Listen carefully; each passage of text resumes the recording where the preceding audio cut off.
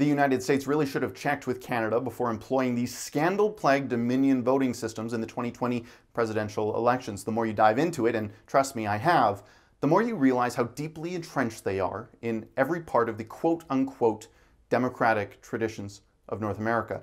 In fact, allegations of voter fraud follow Dominion voting systems so often, it's hard to keep track of all of the elections in which shenanigans are alleged. Despite that, state election officials, both in Canada and the United States, continue to trust them, for better or for worse. Sure, they might have donated $50,000 to the Clinton Foundation, but who cares, right?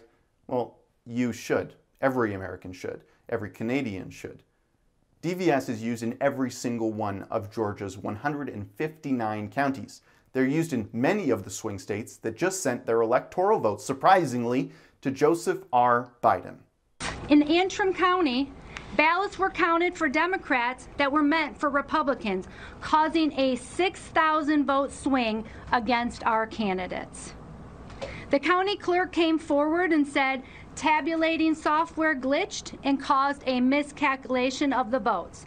Since then, we have now discovered that 47 counties use this same software in the same capacity. Dominion voting is not just throwing the American presidential election and their entire democracy into disrepute. They have done it with Canadian elections time and time again for years and years. But nobody in Canada, much less the United States, has bothered to take notes on that because, well, Canadian media is generally complacent and they don't care as long as their guy wins. That's Justin Trudeau most of the time.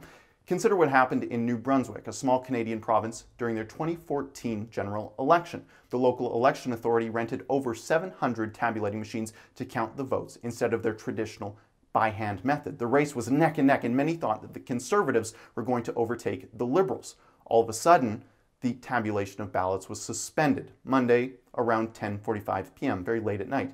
Does that ring any bells? For almost 2 hours, as concerns arose about technical glitches with memory cards and discrepancies with the vote counting machines, well, 2 hours later, after that anomaly, the Liberals gained a commanding lead all of a sudden and formed government. What do you know? That's not to say that Conservatives don't use Dominion voting systems or trust them, trust their hardware and their software. They do, happily. Despite the consistent technical and voter security concerns reported so often with Dominion voting. In 2020, the American election wasn't the only one where these ubiquitous tabulators made millions of people question the results. The Conservative Party elected a new leader this year, sort of like what happens with the DNC and the RNC during their primaries. The victor will challenge Justin Trudeau in the next general election in Canada, and the Conservative Party of Canada was worried that people would claim voter fraud like they did in 2017. See, those results led to one candidate coming out of nowhere to beat the preferred candidate by just less than 1%. Does that also sound familiar? See, in 2017, reports questioned how 7,466 votes seemingly appeared out of nowhere. The guy who needed just a few more votes magically got them. According to Michael Harris, quote, serious questions were raised about whether the vote that put him in office was rigged.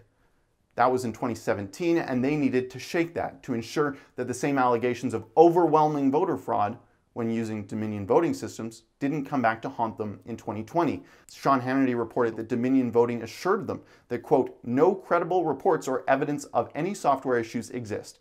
Dominion voting says that it was human error.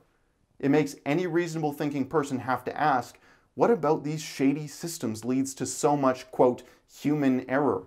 And whether it is these machines or the people using them that causes routine ballot irregularities, who can you really blame but the company running the opaque democracy machines? All this is to say, America, you really should have asked Canada about these machines before you decided to use them in your swing states, no less, to determine the course of a superpower for the next 4 years. For Rebel News, I'm Keean Bexte.